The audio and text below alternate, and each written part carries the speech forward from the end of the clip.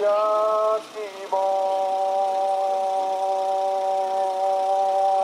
everybody, this is Evan Rogers coming at you with the online live lessons. We're starting the 6th lesson. However, this is video number 40, whatever the heck it is. And you can join in too. We got Kayla and John here. They've been with me from the beginning.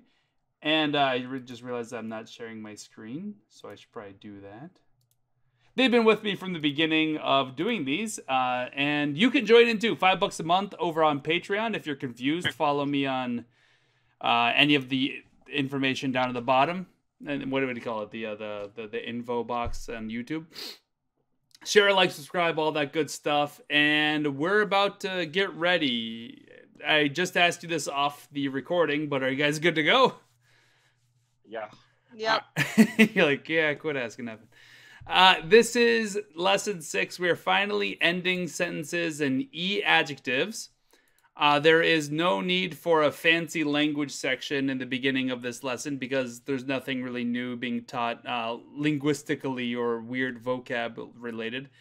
Like, past tense, what is an adjective, what's a subject, and all that sort of crazy stuff. We're just doing adjectives. Can you guys list the other or all the 4 major word types in Japanese? Can everybody get them all? Oh. Nah. Not adjectives. Cool. Naga, papuchiti. No.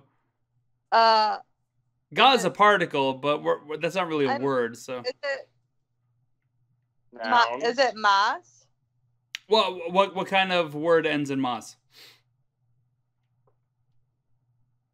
Tabemasu, ikimasu, nomimasu, tsukaimasu. Verbs. Yeah, those are verbs. Yeah, so not adjectives, verbs, and we're looking at adjectives here. What's the other big one? Nouns. Exactly. Yeah, nouns. Exactly. So nouns, verbs, adjectives, and not adjectives, right? Okay. Oh yeah, it's not a trick question. Don't worry, I'm not trying to trick you. I want to make sure that we have the understanding. There's 4 big ones. Okay. I thought you were looking for like things like nah. I didn't know you were looking for nouns, verbs. Oh, yeah. Well, yeah, word types. I don't know, word families, parts of speech. Well, parts of speech is more vague. That includes like the particles and everything. So I'm just looking for those big 4 groups of types of words, because those are the meat and potatoes of Japanese. Understanding that there's 4 groups and they're all a little bit different, and then learning what those differences are. That's going to be the meat and potatoes. And we're finally on the 4th one, the adjectives. Okay. Mm-hmm. In this lesson, we're going to do adjectives, and believe it or not, you make adjectives past tense. So, for example, Moshe's got it must be the next one. Yes, exactly. So we're not going to read it, but it says, "What did you buy? Pancakes. Are they good or were they good?" It could easily be were they good. Yes, they were good. And notice we have the desu ending for are they good or were they good? Yeah. And then notice how the actual word oishi, which we haven't learned yet, this is the adjective, and you're going to see it actually change. So if we go up here, we'll see. Sorry, I probably should have showed you what the word looks like normally because I'm a bozo. I'm a teacher. Where's a good example? So anyway, adjectives, they all end in e. Warui, toui, atsui, mijikai, oukii. But this one ends in kata. Where are we? We're down here. Kata. And we actually turn adjectives into past tense. It's a foreign concept to us English speakers. Imagine if you made delicious past tense by not adding the word was. You just said delicious or something like that. You added an ed to delicious, and that's what's going on. All right. Okay. That's something that we're going to have to deal with. Let's see. Wan ga will be used in slightly interesting ways.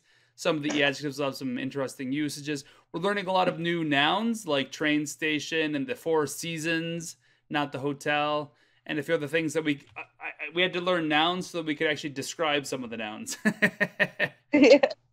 All right, so this is a big vocab lesson. So if you look here, it doesn't look like there's that many vocab, but that's because that's just the nouns. We also have a crud ton of adjectives and a little phrase down here, dozo. All right, let's go over them. Please repeat after me. Uchi. Uchi. Uchi.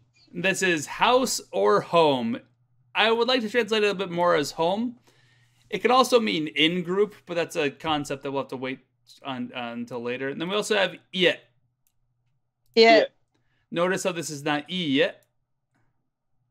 Mm-hmm. This is ie, which is a house or a home. This is more along the lines of a house, but it could also mean home. So we have two words that mean basically the same thing. Apato. Apato. An apartment. Eki. Eki. Train station. Train stations in Japan are a very big deal.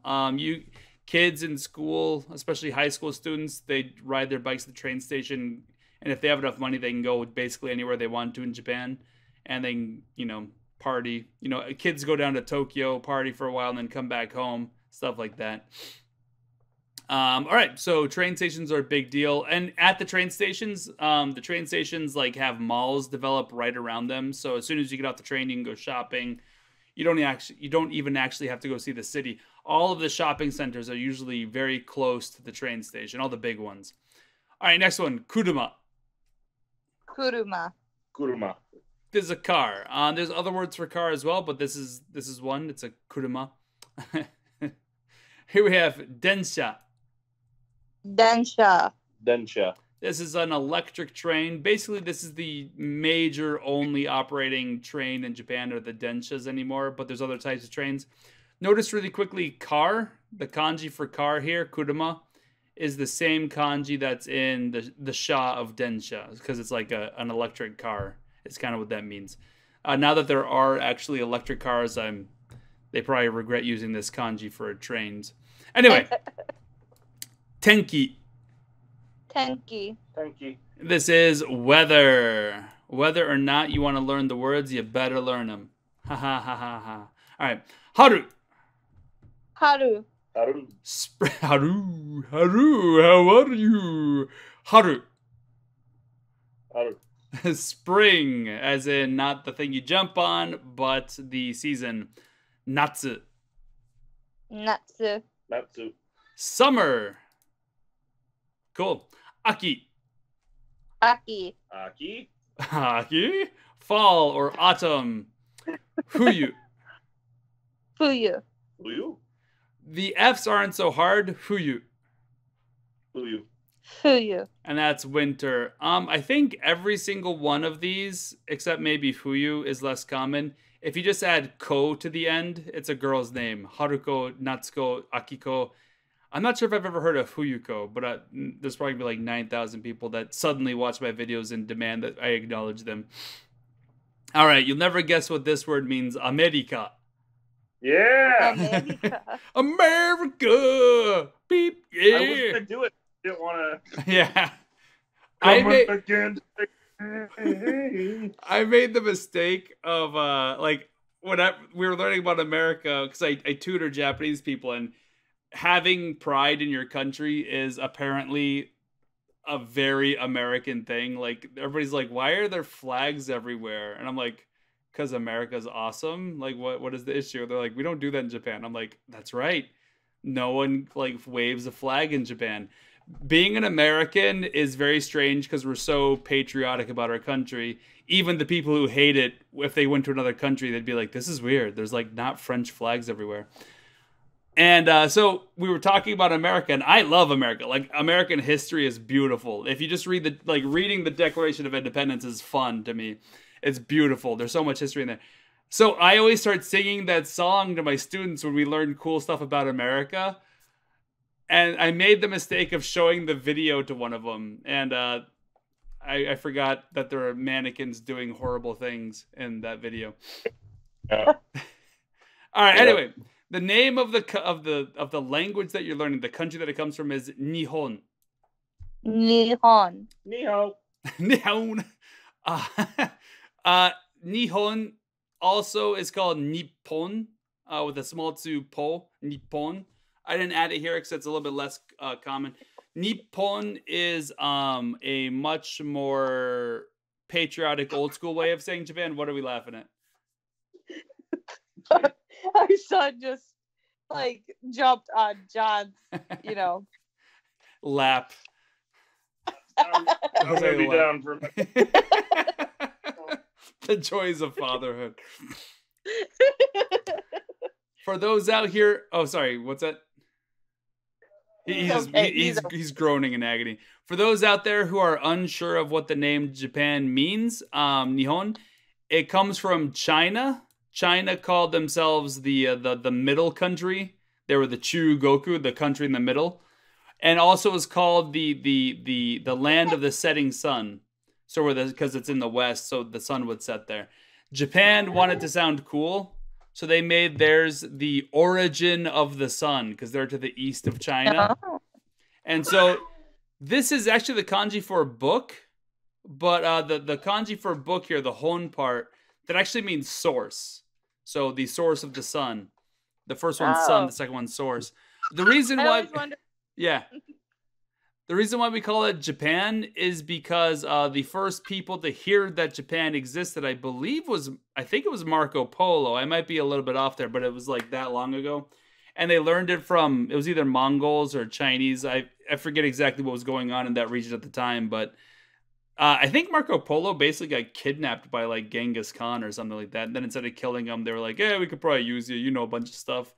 And they called Japan Japon or something like that. I don't know exactly the pronunciation. And that got that word came to Europe. That's the word that got, so it's close to Nippon, but then the Nippon kind of slurred into Japan's for somehow.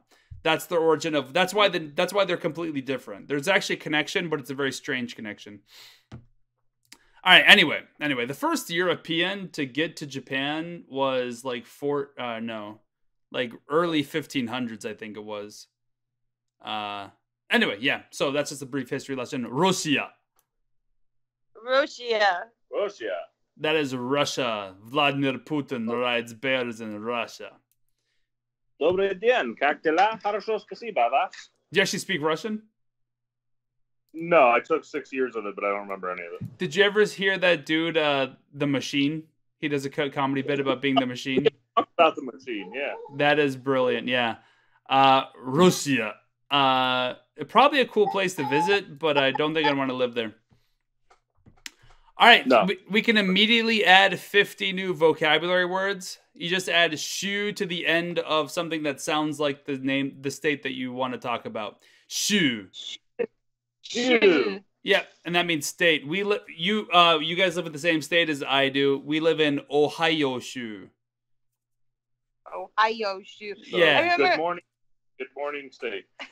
Yeah, it's very similar. It's Ohio. Ohio as opposed to Ohio. However, I remember when we were in Japan, I went in to like buy something at a hobby off, and the guy behind the counter asked me where I was from, and I said Ohio, and he's like, Ohio gozaimasu. Ohio gozaimasu. He's like, oh, this gaijin doesn't know any Japanese. And then I was like, no, America, and he's like, oh, okay. Did you ask him who's on first? What? That's not. Where are you from? I'm from Ohio. Oh, Ohio gozaimasu. No. Ohio. No, so that's the who's on first joke, but with Ohio. Who's on first? No, that's his name. Who? All right. What's his name's on second? Exactly. I was confused though because it's like 1 p.m. So for a second there, I'm like, what? So shu also can mean weak, but notice the kanji difference. Shu is state.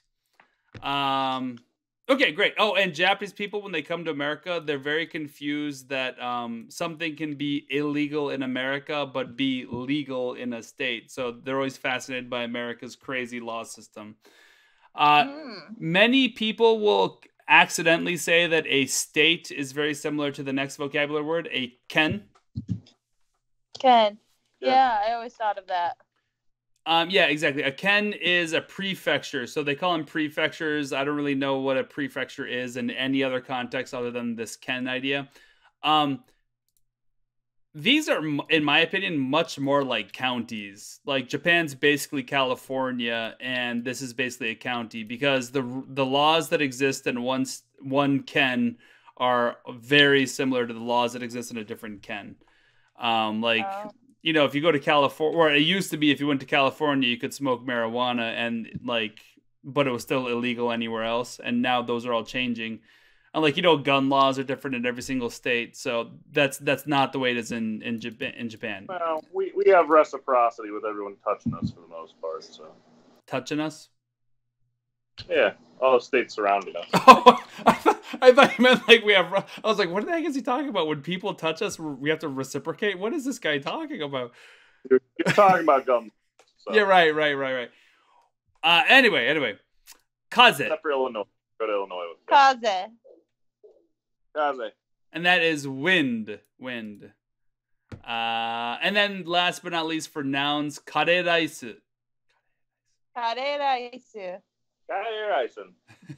There's no n at the end. Kareraisu. Yeah, good. This is curry and rice. You guys have been to Japan, right? Yep. Did you ever sit down at a curry rice place and just enjoy your food? I did. Okay. Usually they're pretty good, and even if you make it homemade, you can buy the stuff at local Japanese restaurant or stores and add some white rice. It's pretty good. I'm just not a fan of curry, so okay.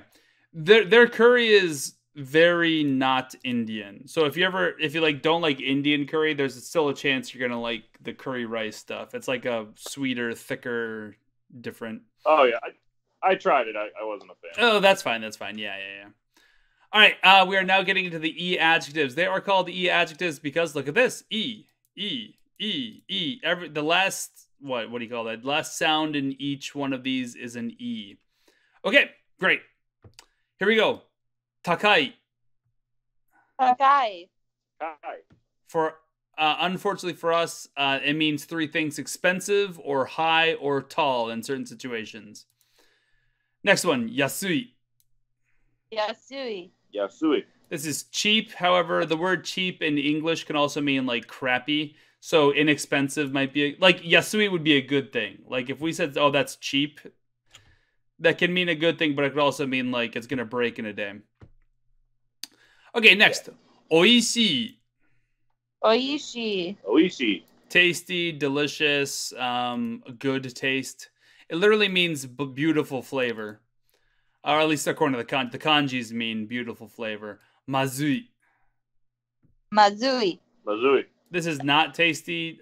It's weird making a flashcard for this because we do not have a translation. We just say not tasty. What's the negative of delicious? Or what's the opposite of delicious? Barf. Disgusting. Okay, disgusting. I was about to say barf-tastic, but yeah, disgusting would be better. Okay. Oops, I went too far. I like barf-tastic, actually. Okay, next we have E. E is a slurring of the word yoi. Yoi, which also still exists in Japanese, but it's much more commonly E, so I just have it in here. I probably should add yoi. But I'll try to figure out what I want to do with yoi.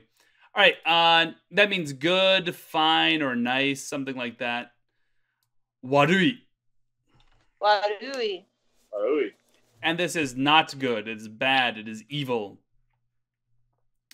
So, for all of those Americans out there who are wondering why the heck there's a Warui, where's it? Waruigi, and there's the Wario. Yeah. And they're evil. This is the reason why. Because it's Warui, Wario, and then actually Waruigi makes more sense because it's literally Warui followed by G. Waruigi. So this is where all those evil characters from Mario come from. The word Warui. Not good, bad, evil.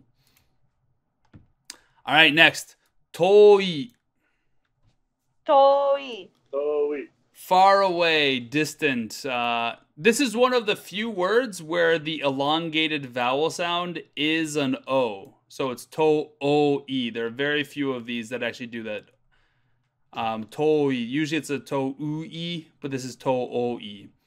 There's not really a difference in pronunciation, just be wary when you spell that. All right, next. Chikai. This is near or close, nearby, close by. Karai. Karai. Karai. That is spicy. All right. Amai. Amai. Amai. This causes problems because it means sweet, as in, like, you know, literally you're eating sugar, if you're crazy. But also it can mean not spicy. Like, if you have different types of curry, there's the karai one, and then there's the amai ones. So the amai ones probably do have some sugar in them, but really what it means is not spicy in some situations. So it has two meanings. Be careful. Usually when it means not spicy, it's amaguchi, but I'm not adding that here. All right, next one. Nagai. Nagai. Nagai. Long. Mijikai. Mijikai. Mijikai. Short. This is strange. This kanji for nagai, for some reason, sometimes also means neck. So, like, the head of a company will be use this kanji. So if you ever see a name ending in a something with this kanji, he's the head of something, or she's the head of something. And also, like, some of the words for decapitation use that kanji. I don't know why neck and long got connected in the Japanese brain, but it did. All right, next. Atsui. Atsui. Atsui. When you're watching anime, you'll hear people go achi, and that's a slurring of atsui, achi. It just means hot. Notice there's two kanjis. The first one with the two suns in the kanji is hot weather, and the one down here is for hot things that you touch. So notice that there's a difference between touching something and, like, the air. They have different kanjis for those types of things. Okay, next. Samui. Samui. Samui. This is for cold weather, cold air. And then we have tsumetai. Tsumetai. Tsumetai. Tsumetai is cold to the touch. So if you touch something that's cold, you don't say samui. They'll be like, ha ha ha, stupid gaijin. You're supposed to say tsumetai. Hayai. Hayai. Hayai. This can mean early. The kanji that looks like this is early. Then we have the same word over here, hayai. It can mean fast. Different kanji, different meaning. Hayai early, hayai fast. So the car is hayai, or I woke up hayai. Next one, osoi. Osoi. Osoi. Luckily for us, that means both slow and late. So same kanji, different meanings. Sometimes they do it, sometimes they don't. Omoshiroi. Omoshiroi. Omoshiroi. One more time, John. Omoshiroi. Omoshiroi. Great. It sounded like you said omoi shiroi or something like that. So interesting, fun, or funny to some extent. Omoshiroi. You go to the movie, that's an omoshiroi movie. Tsumaranai. Tsumaranai. Tsumaranai. Boring, bored. All right. Remember how we were learning with the na adjectives, we would make des janai des? Mm-hmm. And the nai there was negative. Unfortunately for us, some words end in nai and they're positive. Like, this is not interesting. This means boring, and you can make it negative and ends in nai. So just be careful. It can be a little bit tricky to keep some of this stuff in your head. All right, last one. Dozo. Dozo. Dozo. We already learned dozo, like when you're handing something to somebody else, but also it can mean, like, go ahead. Oh, dozo. Go ahead of me. Go ahead. Okay? Mm-hmm. The grammar we're going to learn is just e-adjectives exist, and here's how you make them past tense, and we're going to compare them. There's not actually a lot grammatically happening in this lesson. We're just learning a new type of word, okay? Mm-hmm. All right. I hope to see you guys on Monday. Is that correct? Yep. Great. Have yourselves a happy, happy weekend. Peace out.